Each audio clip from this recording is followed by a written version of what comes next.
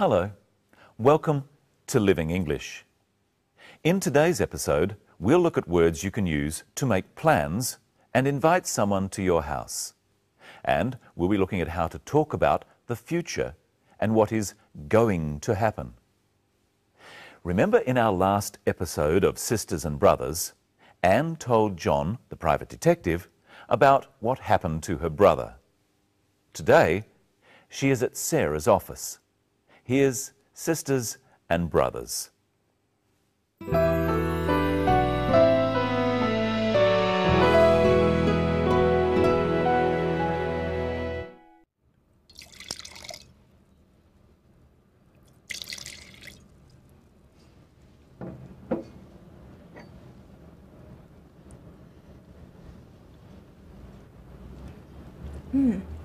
It's very smooth.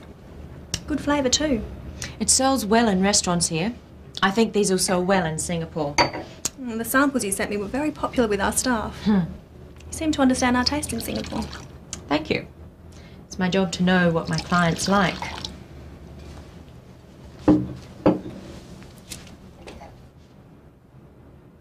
So, are you enjoying the city? It's very nice. What are you going to do tomorrow? I don't know. I'll probably stay in the hotel and relax. Why don't you come to lunch with us at home? Oh, thank you, but you have your family. Yes, and they want to meet you. We're going to have roast chicken, traditional Aussie food. Sounds good. All right, I'll come. Great. What time? We eat at about 1 o'clock, so about 12:30. I'll show you the house. Okay, thank you. I'll get my brother to pick you up. No, that's okay. I'll get a taxi. All right then, it's settled.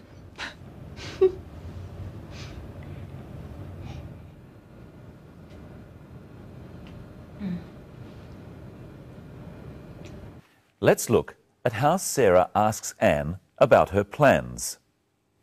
What are you going to do tomorrow? I don't know. I'll probably stay in the hotel and relax. Sarah asks, "What are you going to do?" Going to is used to talk about future plans. Repeat the phrase with the clip. What are you going to do tomorrow? Sarah invites Anne to her house. What are they going to have for lunch? Listen. We're going to have roast chicken, traditional Aussie food. They're going to have roast chicken. Let's practice going to. First, the question. What are you going to do tomorrow? Let's ask the question with different subjects. First, he. What is he going to do tomorrow? They. What are they going to do tomorrow? Now, let's look at the answer. Anne is going to relax. So she would say, "I'm going to relax." You try answering the question. What are you going to do tomorrow? I'm going to relax. What is she going to do tomorrow? She's going to relax. What are we going to do tomorrow? We're going to relax. What are they going to do tomorrow? They're going to relax. There's another way of talking about the future, to use the word will. Listen again to what Anne says about her plans for tomorrow. What are you going to do tomorrow? I don't know. I'll probably stay in the hotel and relax. Anne says, "I'll probably stay in the hotel." I'll is short for I will. This is another way of talking about the future. I will do something. Listen to see how many times you can hear I'll in this next clip. We're going to have roast chicken, traditional Aussie food. Sounds good. All right, I'll come. Great. What time? We eat at about 1 o'clock, so about 12:30. I'll show you the house. Okay, thank you. I'll get my brother to pick you up. No, that's okay. I'll get a taxi. So there were 4 wills. I'll come. I'll show you the house. I'll get my brother to pick you up. And I'll get a taxi. And as we've seen before on Living English, I will becomes I'll. So when do you use will and when do you use going to? Notice that all of these actions in the future are single actions. I'll get a taxi. I'll show you the house. We use will for a definite single action in the future. We use going to for less definite or longer actions. What are you going to do tomorrow? Now, let's look at how Sarah invites Anne to her house. Why don't you come to lunch with us at home? She says, "Why don't you come to lunch?" She doesn't really want to know why Anne doesn't come. She wants Anne to come. She is inviting her to come. Practice with the clip. Why don't you come to lunch with us at home? Now try asking with some different invitations, such as, "Come to dinner." Why don't you come to dinner? Try this chicken. Why don't you try this chicken? Go home. Why don't you go home? Ring me tomorrow. Why don't you ring me tomorrow? All of these are examples of making a suggestion. So if I say, "Why don't you ring me tomorrow?" I want you to ring me tomorrow. I'll ring you tomorrow if you like. Hello, Michelle. Hello. What are we going to talk about today? Well, I've brought my calendar so we can talk about days in the future. First, let's review the days of the week. You say them at home too. Monday, Tuesday, Wednesday, Thursday, Friday, Saturday, Sunday. Brenton, we need to make an appointment to discuss the program. When can we meet?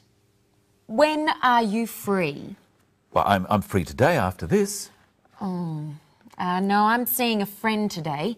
What about tomorrow? I'm busy tomorrow, I'm working. What about Wednesday? I'm sorry. I'm going out on Wednesday. What about Saturday? Oh no, on Saturday I'm going to do the shopping. Well, we can't meet this week. What about next week? Well, I'm very busy next week, but I can see you on Monday. Monday it is. It's Monday today, so I'll see you next Monday. Next Monday in a week's time. What time? How about 10 o'clock? Okay, I'll see you at 10 o'clock next Monday morning. That was very difficult. Let's look at how we talk about future dates. First, today. You would say, "I'll see you today," or "I'll see you later today." If it was in the afternoon, we could say, "I'll see you this afternoon." Or if it was in the evening, "I'll see you this evening." Let's say today is Monday. If I can see you on Tuesday, I would say, "I'll see you tomorrow." If I can see you on Wednesday, I could say, "I'll see you the day after tomorrow." Or I could just say, "I'll see you on Wednesday." We use on before the name of any day. And notice how the days have a capital letter. If our appointment is in the week we are in now, I would call it this week. But if it's next week, then I say, I'll see you next week. The same goes for the month. This month is the month that is happening now. Next month is the month after. Or the year. This year, next year. And if I want to say a particular month, I use in. I'll see you in July. I'll see you in December. And when we say a particular time, we use at. I'll see you at 2 o'clock. I'll see you at 4:30.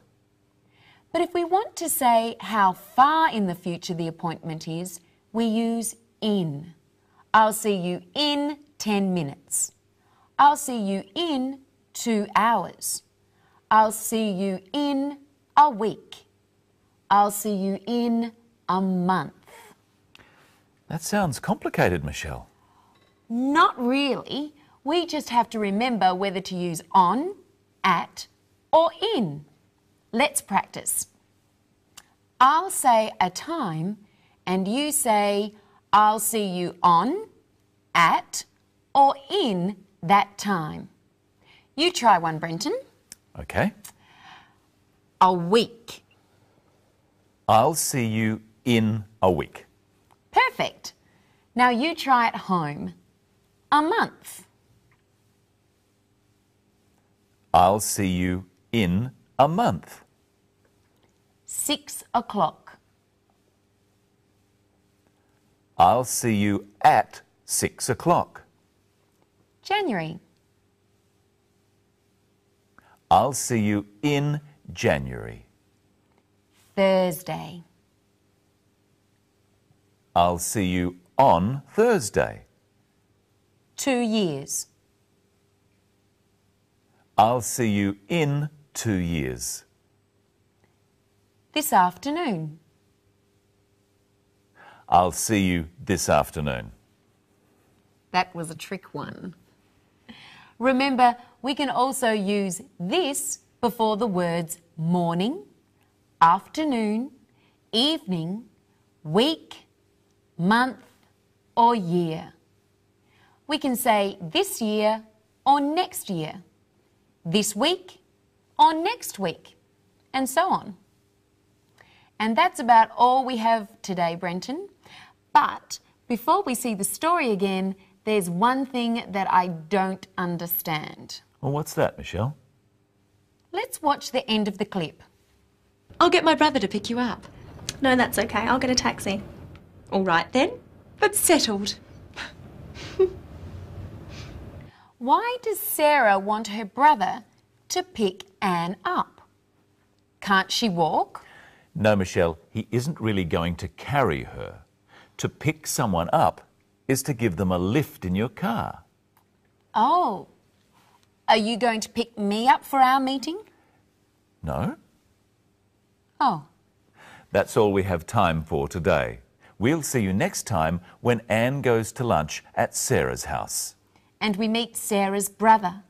Hope you can watch then, and I'll see you on Monday. At 10 o'clock. Goodbye.